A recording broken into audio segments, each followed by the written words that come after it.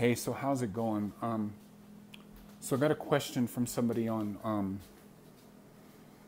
Facebook asking me about ozone and things like that, and I figured I could lasso it, or sort of bring it all into like one video that I've been wanting to talk about.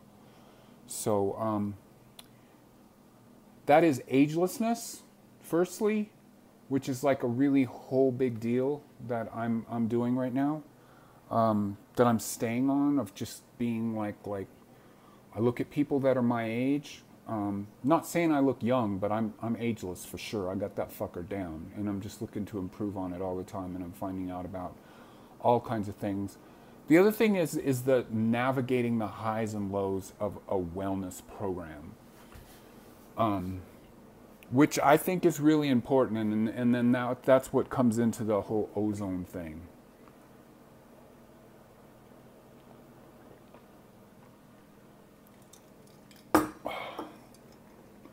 So let me lead into the ozone thing. What I think is most important now, the life that I'm living, is steadiness of getting up in the morning, having all the right sort of routines in order. For me, used to always start off technically bad right away, coffee. And then I would have healthy stuff, and then on and off in my life. And for me, usually like my whole relationship with marijuana. And I'm not going to tell you that I used to that I was using it as a coping mechanism. I like to disappear. I like to be in my own little insular world, and marijuana facilitated that. And once I did a lot more, got more into spiritual practice. And I don't mean it just came like oh, I got a spiritual practice down. I had like months where I'd have it right. And as I've said before, I'm not enemies with pot. I don't want to be enemies with pot. I'm not enemies with anything. I'm enemies with sort of dogma, with binary thinking. But anyways, so I got to this point where it really started, I guess, when I got back from Thailand.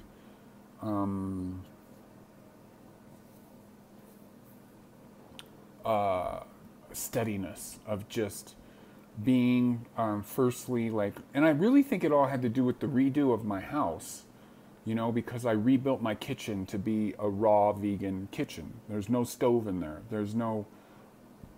It's not like, nothing about my life is conventional now. And I think this is something that I'm getting on with what I've been saying a lot of times, of like, people sort of want to be extraordinary or do extraordinary things in a society that's failing, of doing things like I want to look good, but like, like there's this kind of sexiness thing, and it's, people can do what they want, but as you get older, like sexy is like you're just not going to be able to operate on that level. That's it just doesn't work. Like, and so for me, like, I just saw this video with Marcus Rosecrans and Carla Brotman, which those people have really good information, but they're really stuck on this sexy thing, and they're sort of barking up a tree of where, in my opinion, they're sort of lying about plastic surgery. They say they're not having plastic surgery. Anybody who has any fucking sense whatsoever can look at those motherfuckers, and I don't buy it. I don't buy it. And they could be actually extraordinary, like avatar spiritual beings. But if they were extraordinary avatar beings, they wouldn't be like pushing this whole like photograph sexy like I'm trying to avoid calling it bullshit, but it's like the way that I look at it, it's like bullshit. Like doing something to like, you get what I'm saying. It's a lifestyle that's one of humility, that's one about what humans are really about, of being conscious, of being creative, and of how I got on this rail was like about society, of like you've got to get outside of the things that people find important, and do really your own thing, and get inside your heart and stop being defined by stuff, being like some form of minimalist. Like I'm actually not really a true minimalist. Like I got fucking shit tons of like synthesizers and shit like that. And I don't have any furniture in my house. I don't have any, like I have an old truck that I drive, and I'm not like defined by stuff. So you have to be defined by yourself. And so that's the point that I've gotten to, is I've minimalized my life down to who I really am, and of doing day-to-day practices that really define the things that are important to me. Spiritual life is important to me. And also doing a spiritual life that's not stuck in an old school like dogma. Like I'm inventing my own, I don't even want to call it a religion, my own personal practice, which is based around paganism, around Vedic Hinduism, whatever you want to call it, Hare Krishna principles, high magic, Wicca, did I say pagan Wicca, and then just in general, like because of a steady meditation practice, a steady visualization practice, a steady practice of being positive, of working with deities. I work with archangels. That's a big thing, major breakthrough for me. So so this sounds like maybe I've run off topic, but I haven't. Those are all the things that I've done that have got me away from this up and down, like to be well, to be healthy, to like be in a world where you can walk into society, like when I went on my trip with my parents, where you can walk into a fucking war zone and you can still be yourself. Like I don't gotta go run away to Costa Rica to be healthy. I don't gotta run away to Hawaii and surround myself with a bunch of, I'm not like, there's just a way that you're going to heal the world and have more impact, because at the end of the day, even though I advocate like being within yourself and having like a sort of hermit side to yourself, it's still, we're here together. And so like running away to like someplace, like I'd rather be in the war zone doing what I do, because that's gonna help the world more. And that's another thing. It sounds like I'm off track again. I'm not. Of just having more of a loving attitude towards people, and those are all the things that have contributed to me being a better, healthier person with like less money spending on it. Like I'm not taking a shit ton of green powders and superfoods. I'm just staying hydrated. I've been doing steady urine therapy every day for 4 months. It's cheap. Doesn't cost anything actually. Juicing, and again, Sproutarian, cornerstone of my diet. Raw vegan Sproutarian, cornerstone. Fermented foods going on all the time, cornerstone. Eating foods that I like. I love sprouts, especially love buckwheat sprouts.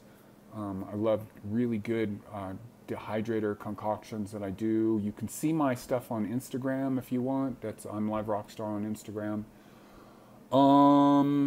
So what am I saying here? That the ozone therapy was just, it didn't really do anything, because I didn't really have a foundational lifestyle together.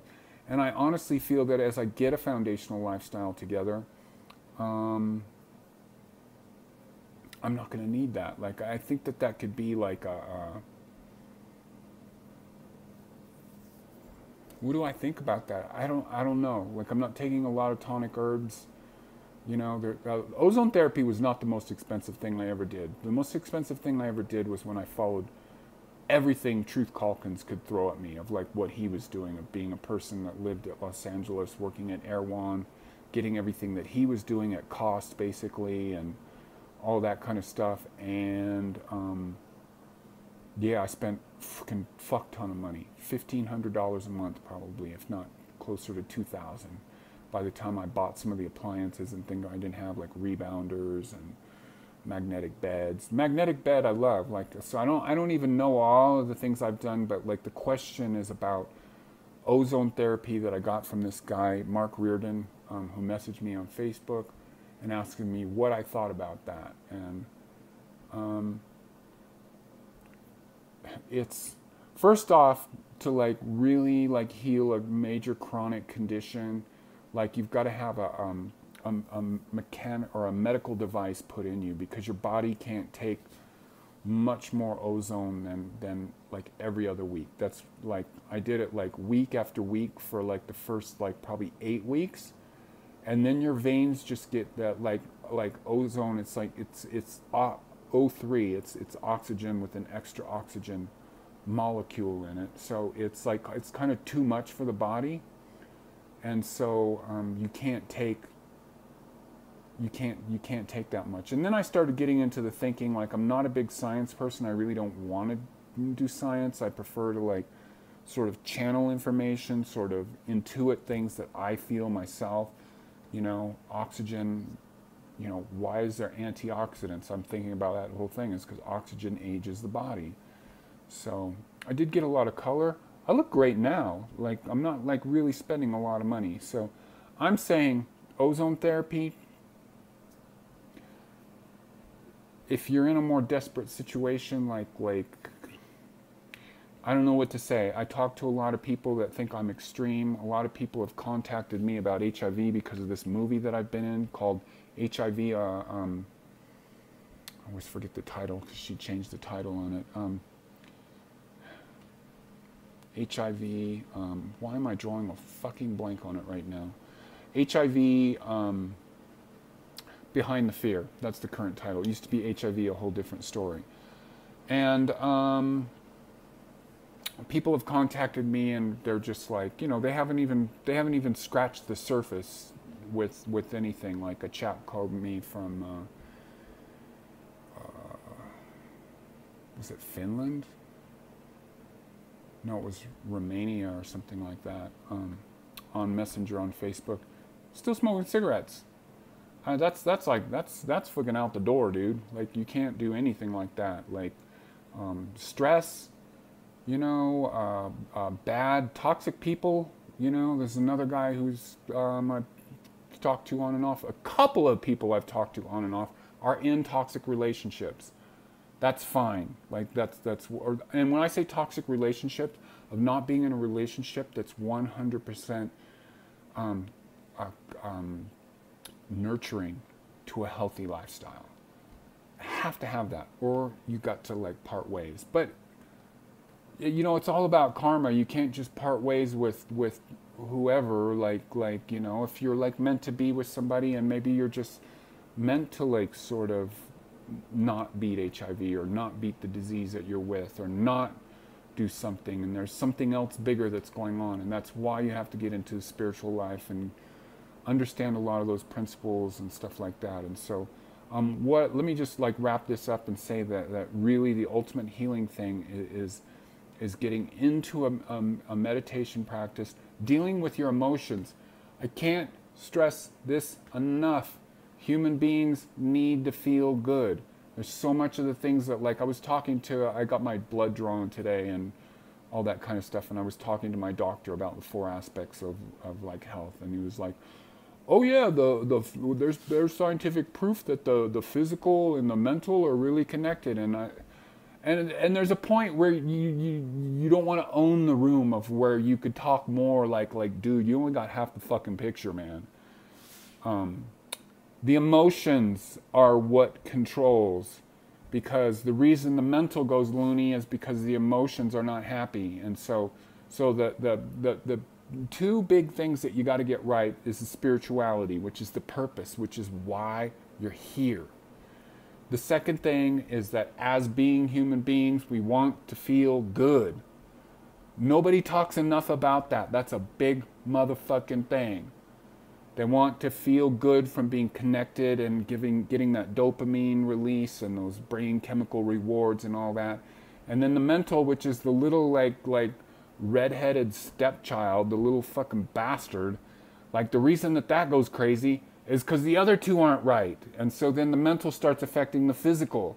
So you really got to step out society, and you really got to question science, and you got to really question psychological sciences, and all those kind of things. So ozone therapy, I say no. It's okay. It's a fun thing to do.